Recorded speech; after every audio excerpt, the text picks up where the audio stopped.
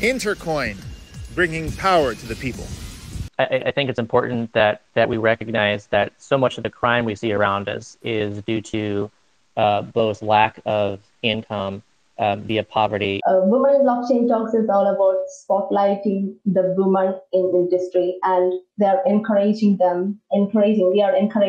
more women to come into the spotlight or limelight. Blockchain is NFTs.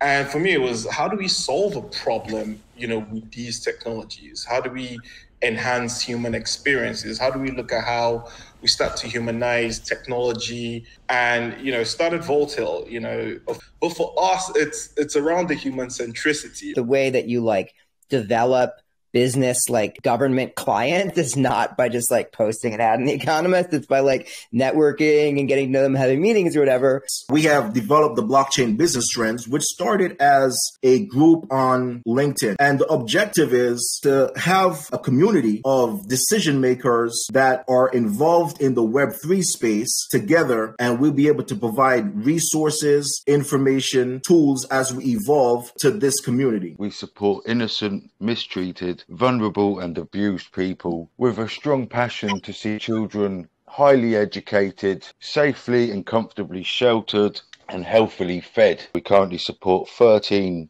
organisations. It's 12 orphanages and 1 school. Like to be the first to hear about Intercoin's roadmap and news?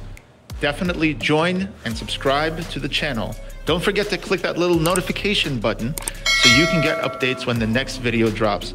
And the next time we interview a legend like Noam Chomsky or Patrick Friedman. And if you would like to participate in the conversation, go to community.intercoin.app. We'd love to hear from you and about your community. This is what the project is all about. Intercoin, bringing power to the people.